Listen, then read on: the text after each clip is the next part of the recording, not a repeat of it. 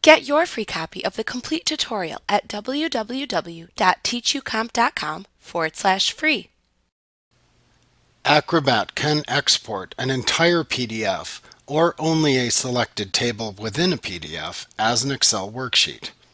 To export a selected table as an Excel worksheet, choose the Selection tool within the Common Tools toolbar, and then click and drag from the upper left corner of the table down to the lower right corner of the table to select all of the information in the entire table.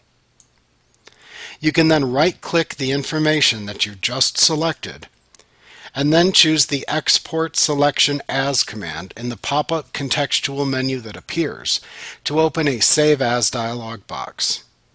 Select the location to which to save the file and then use the Save As Type drop-down to select Excel Workbook or Xlsx from the drop-down menu.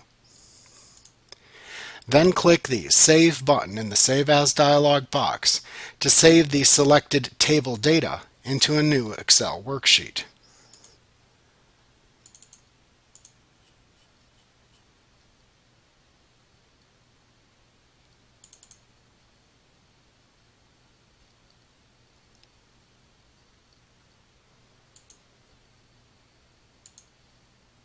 Now, to export an entire PDF to Microsoft Excel, open the PDF to export in its entirety and choose File, roll down to Save as Other, roll over the Spreadsheet command, and then choose the Microsoft Excel Workbook command from the menu bar to open the Save As dialog box.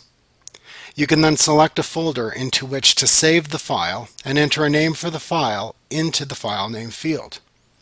Note that this time you can click the Settings button to open the Save as Xlsx dialog box.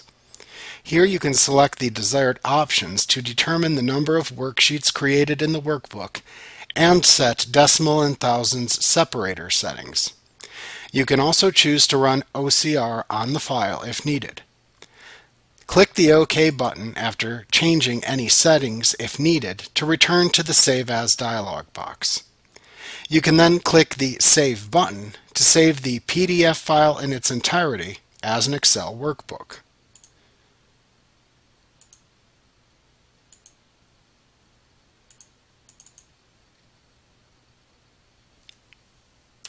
Like what you see? Pick up your free copy of the complete tutorial at www.teachucomp.com/free.